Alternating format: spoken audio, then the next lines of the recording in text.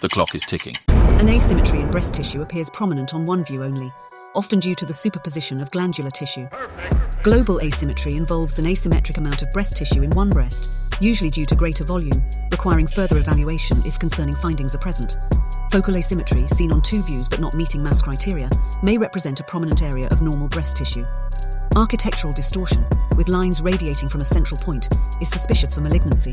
Spot compression, a targeted compression of a specific breast region, enhances resolution for better evaluation. For calcifications, spot compression magnification is typically employed.